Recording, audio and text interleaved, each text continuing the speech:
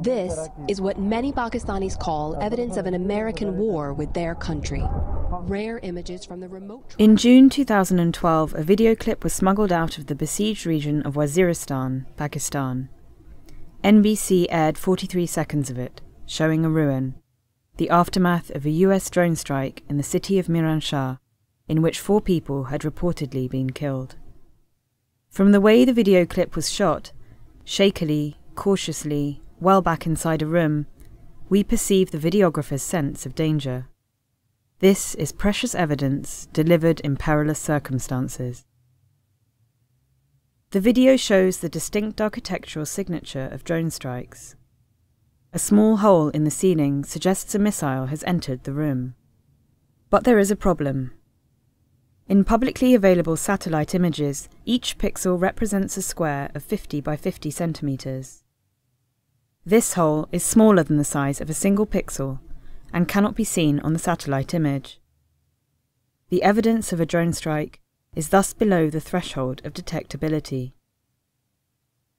But the video clip can provide a rare ground-level perspective of a strike, which we investigate frame by frame. The direction of the shadows in the video indicates a northwards orientation. We create a panoramic collage from the still frames of the video, looking for distinct features. On the left, we can see a change in the direction of the road. On the right, a road that widens.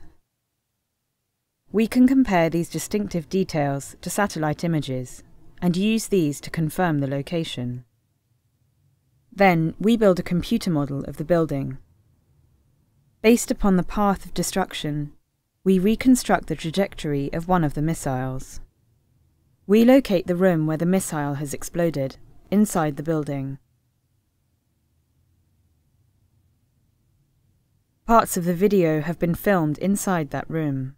We combine the still frames from the video into a single panoramic collage and fit this into our model.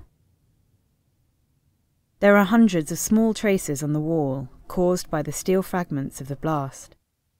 We locate and analyze each of these fragments.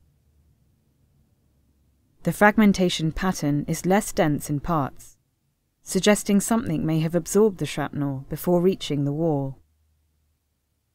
It is possible that the absence of fragments indicate the places where people were killed. The shadow of the bodies is inscribed in the architecture of the room. Each fragment has hit the wall at a different angle. We run the blast backwards to reconstruct the location of the explosion in mid-air. This confirms the use of a delay fuse missile. This missile is an architectural technology, able to cut through layers of walls, floors and roofs before detonating deep within a building. Rather than reducing casualties, the architectural precision of these missiles enabled their widespread deployment within urban areas.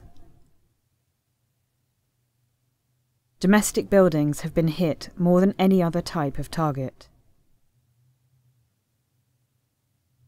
There has been as many as 4,000 civilian deaths due to drone strikes in Pakistan alone.